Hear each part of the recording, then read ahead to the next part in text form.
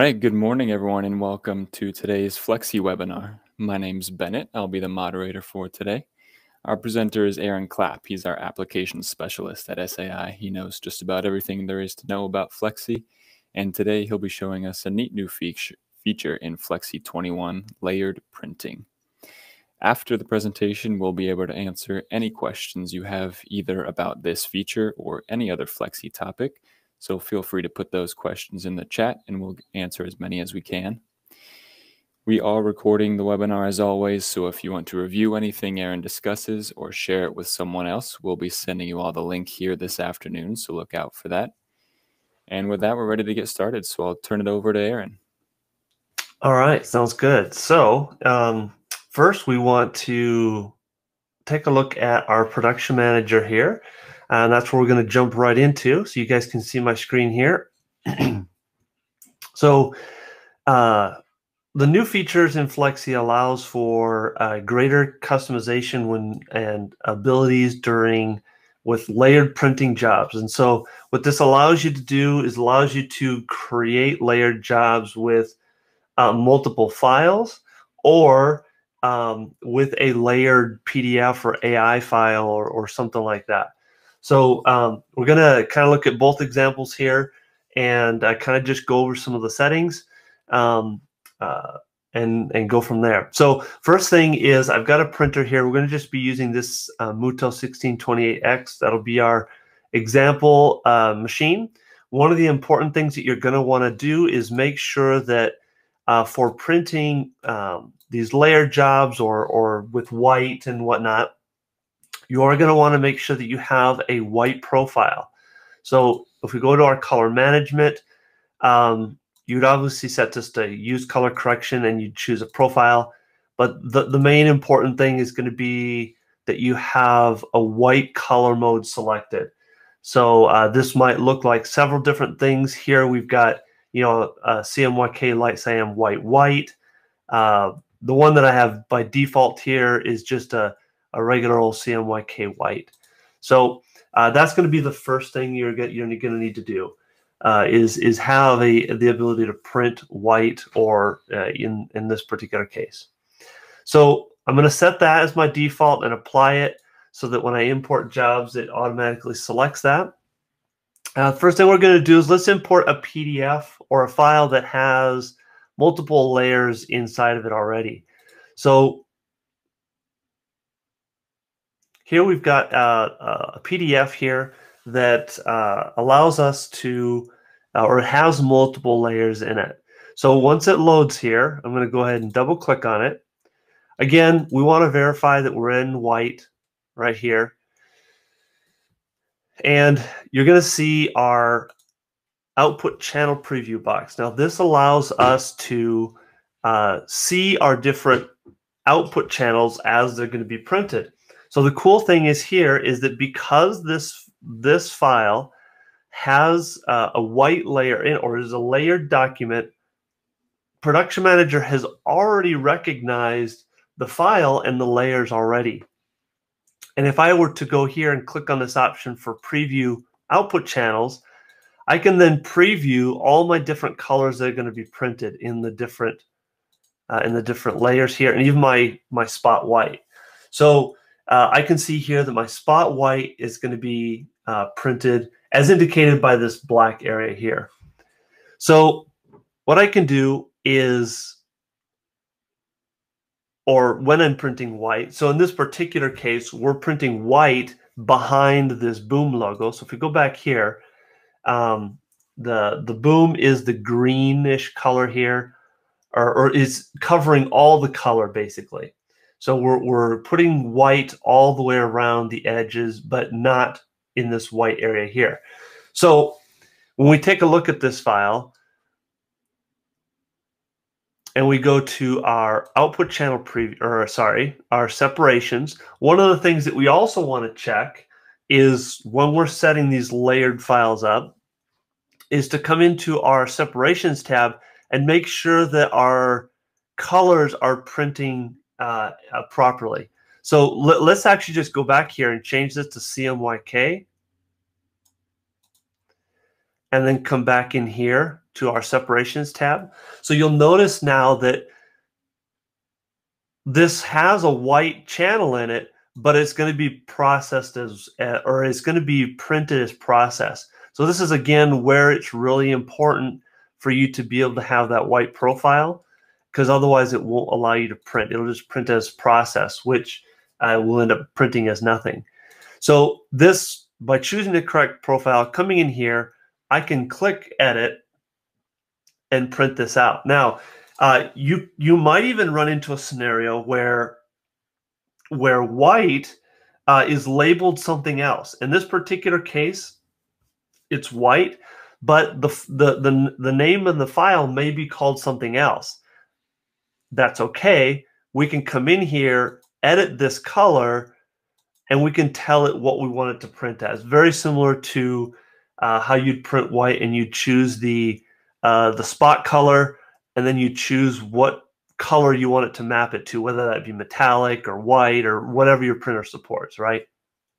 So we're going to just say we want us to print as spot white because that's what our printer does.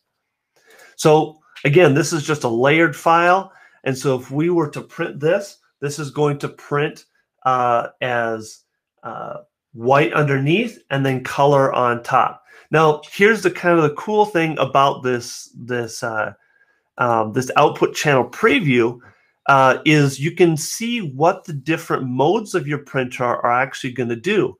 So in this particular case, we can see that spot white, we have it specifically designed to print as the spot color. So there's a spot color in this file that we want to replace with white. If we go back into our printer options, we can come into our white and metallic options. Now this is going to probably look a little bit different for each printer. Some HPs have it different, and obviously just come into your driver options tab and look for white and metallic options or white options. Again, it'll be in this screen. Just take a look here. It might be listed here, or you might have, like in this case, the Muto has a separate button for it. So we click on it, it brings this up, and then we can choose how we want the white to be printed. Of course, now you've got how many times you want it to print, so how thick you want that white to be, and then you've got your different styles. Now each one of these applies white in a different kind of way. So if we choose spot color, it's going to replace the spot color with white. So whatever that spot color is, it's going to replace it with white. We've got variable under, variable fill substrate, fill color, under color. So if we choose under color, this will put color underneath the whole graphic. If we do substrate, though, this is a really good one for this file. If we choose substrate, it will print white as the entire substrate of this area. So if we go back into our output channel preview, now it's going to just print white. Instead of just behind the graphic, it's going to print it everywhere. So this is kind of a nice thing to see here. So this kind of gives you a nice preview of what your white or your layered colors are supposed to look like. All right, so that's a layered file, and we can also, so we'll hit cancel here. We can also take this file, we can right click it, and we can also split the job by layers. And now we can see what each layer is going to print and what's not going to print. So here we have our artwork. So when we see this, we can say, okay, here's our color artwork. We want to print it as colors. And then we have our spot white layer, and we want to print that as white. We hit OK, and then now it'll separate those jobs for us. So we can kind of see each one. And if we double click on this again, now we can see here's our color and here's our white, which is this greenish color. And that was our spot color. So now Production Manager in Flexi has the ability to automatically recognize these layered jobs as you import them in. So this is really important when you get these files from customers, or if you use Adobe Illustrator or some other program, you can build these layers into the soft or right into the file, and then you can bring them into Flexi or into Production Manager, and this will be automatically recognized. Now, let's also take a look at a job where we start out with separate files. So I just gathered a few little files here, 3 images, an A file, a B file, and a C file. Now, I just flipped this one here just so that we could differentiate it from the other one, but I'm going to shift click these and bring them right in, hit add. Now, these are still 3 separate files. I can edit the properties on these individually. What's really important to note about what I've done here is that the files are the same size. So this is going to be important. And in this case, we want to make sure they're the same width and height. And so all 3 of these files match up, which will be really good and make this really easy for me. So the next step then is, okay, I want to make a layered job. How do I do that? So I select all 3 of my files. I'm just hitting the shift key there, or you can drag and select. Then I right click and I can now choose create a layered job. So I'm going to click create layered job. And then here I get the same layers printing window dialog box. I can now choose which layer I want to print, color, and which one as white. So obviously this one I want to print as color. This one I want to print as white. And then this one I want to print as colors. Click OK. It automatically nests these jobs for me. And then when I double click on them, you can see that it produces a nice little stack for us here. We can zoom in on this and you can see we've got our white, or sorry, our color, our white, and then our color again. So we can use this and kind of visualize this to see, okay, where's my white being printed? You know, what's it doing and where is it going? Again, we can choose our different options for white application. So I can come in here and say, oops, we need to go to our color correction tab. I can choose, do I want it to spot color, under color fit? You can choose these different ones.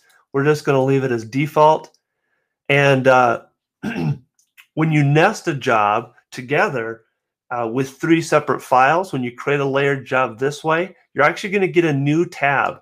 It's called the Layers tab. And then you can come in here and kind of edit these as you like.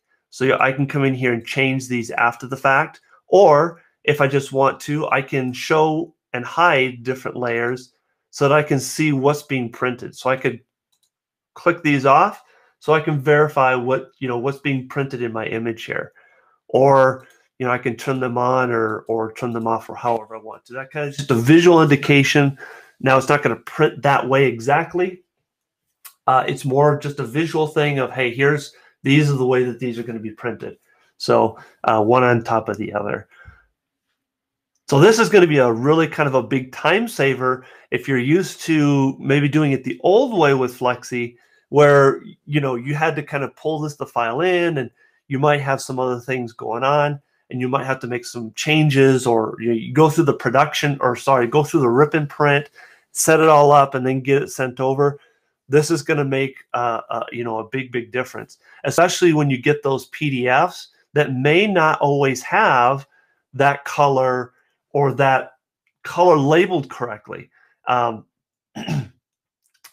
don't have a file here exactly that would show that, but if we pull this one back in, perhaps maybe the file was made for a different rip.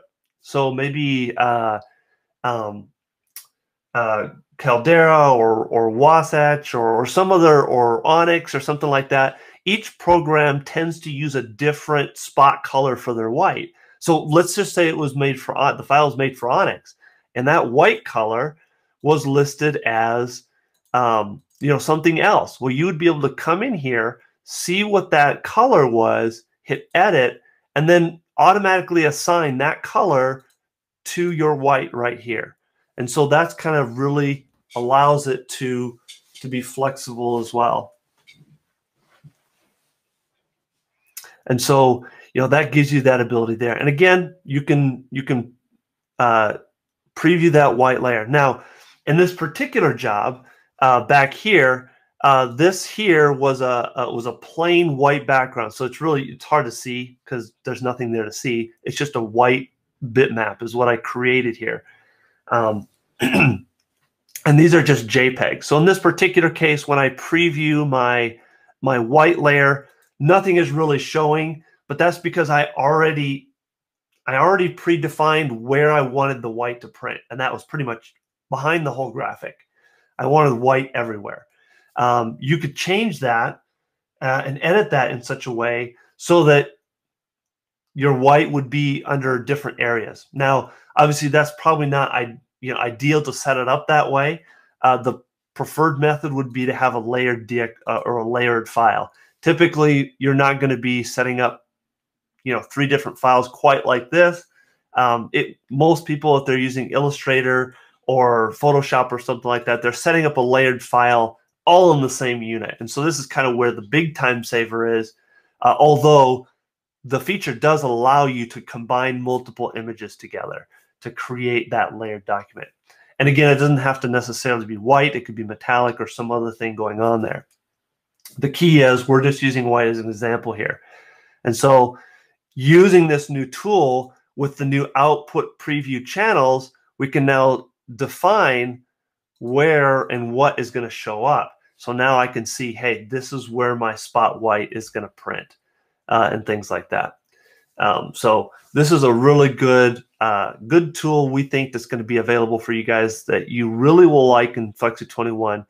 Really big time saver. It's easy to use. It's not hard. It kind of almost does itself as long as you have a white profile. That's the kind of the big key. And you can go to our website and check for your printer to see if you have any white profiles. If not, there's also media manufacturers that will do white as well.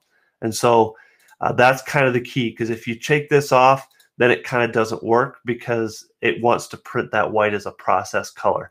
So, or metallic, I guess, if you had metallic as well. So this is a new feature in Flexi, is layered printing. We really think it'll be a time saver for you. Do you guys have any questions about this? Or about anything in Flexi in general?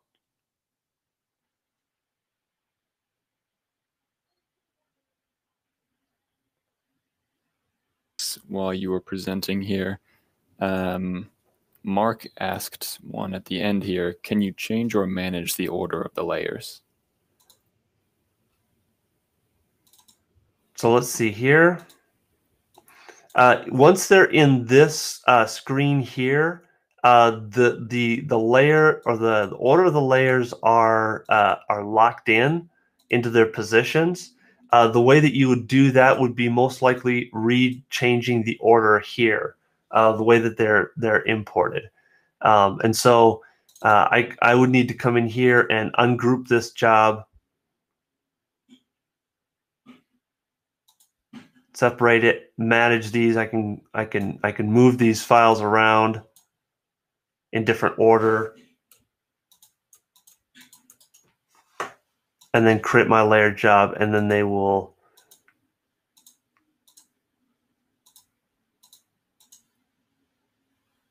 I kind of changed the wrong thing there. Let's get so file A. Okay, here we go.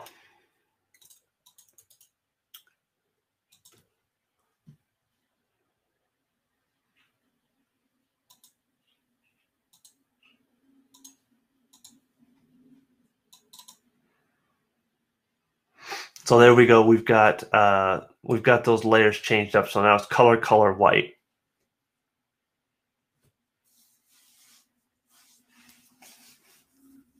Most of the way that you're going to control the layers is going to be when you create the PDF. So in this particular case, like for example, this guy here, we really can't change the ordering necessarily of the layers. That would need to be done inside the program when it was created. And hopefully, obviously, if the file was created correctly, you would have the white in the correct layer. It wouldn't be like stacked on top of something. Otherwise, the file's kind of done incorrectly. So when you're getting it as a single file, it really does need to be correctly created. So, thanks, Aaron. Ariel had a question earlier if you could see the white preview for the white layer.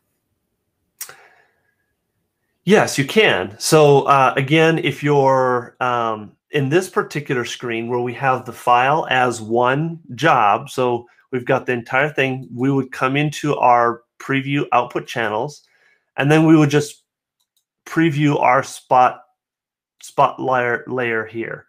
And we would define inside of our color management where we want that to, or sorry, in our printer options, where we want that, how we want that white to behave. So if we go in here, we can do and then we can choose where we want this to be. Typically, it's if you're doing white, and this will also depend a little bit on your printer too. So I know, for example, like the HPs have a sandwich mode where you can print, color white color, or white color white, or something like that. And so you can define that here in your printer settings as well. But for the most part, it'll pull in, and you'll see the white the way it's intended to be printed this way. In this particular screen here, for nesting multiple jobs, then we can kind of preview the layers because there are 3 separate files that it can kind of identify and place. But in this one here, it's simply going to print how you set it up. So there's not necessarily a preview. You can preview what it's going to print, not necessarily in the order.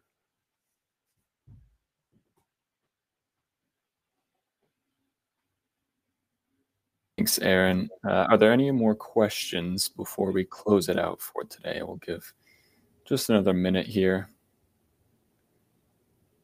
If there's any questions about this topic or any other Flexi topic, see if Aaron can answer it. And just as a comment, if you have an HP printer, one of the newer ones with the newer ink sets, we have a video on our website, on our YouTube channel, that we just posted not too long, as a couple weeks ago maybe, that we just posted, that specifically deals with the HPs and printing white with this particular feature. So give that one also a look. That might be useful for you as well. If you have one of these HPs and you're looking into it, that would be a really good video to check out as well, since we go into more specifics about HP specifically. So in this case, we're just using a Muto, but generically the settings are very, very similar, and you're looking in the same general vicinity for most of these settings. So if you have an HP, check it out, and that might give you a little more specific help. We've got one more question from Kat. What file types can be imported in this? I believe any kind of layered file. So you're looking at like a PDF typically, or an AI file. EPS I don't think is going to work, because I don't know if that you can really do layers in EPS. You might, but I know most commonly AI and PDF would be your recommended formats for that. But again, you saw me here create a nested layered file out of JPEGs. So that could, if you're doing a nested job like this, it could be PDFs, EPS, as long as they're generally the same type of format. If you're setting it up, is what we recommend for the nesting. If you're taking multiple files and combining them together, we would recommend whatever format they are, that they be the same format.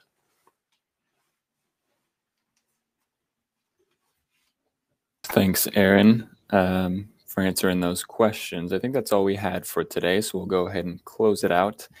Thank you all for joining us for this Flexi webinar. Make sure you're subscribed to our newsletter so you won't miss any webinar notifications. Our next Flexi webinar will be about custom ink sets in Flexi 21. That'll be on September 7th, and we hope to see you there. Thank you again for attending. We hope you learned something, and we'll see you next time.